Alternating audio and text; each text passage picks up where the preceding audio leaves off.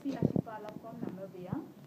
I'm doing a research a project funded by UNISAS in farm.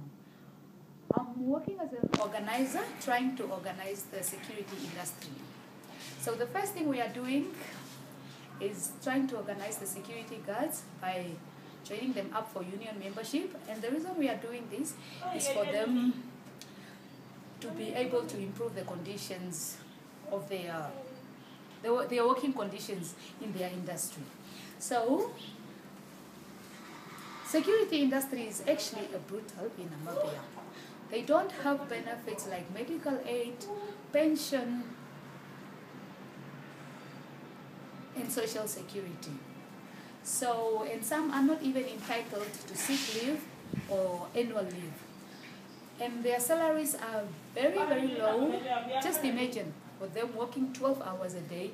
Some work even overtime and they are not even paid for this overtime that they are working. And it's like, especially female guards are being harassed and discriminated by their superiors. This is really, really a bad condition. And I tried talking to them at their parades, but then it's like whenever I go there to the parades, I experience a lot of problems from their captains as well as their supervisors. So supervisors and captains don't really understand why they are given those positions, so they think they own the guards. So they normally chase me away or they don't allow me to do that. So the easy way I do it is like by visiting them at their workplaces, which is their sites, their work sites.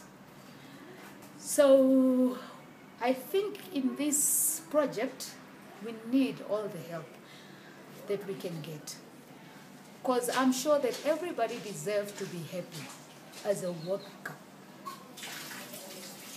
Since UNISAS and PAM are already funding this project, I guess everybody that is willing to support this is more than welcome.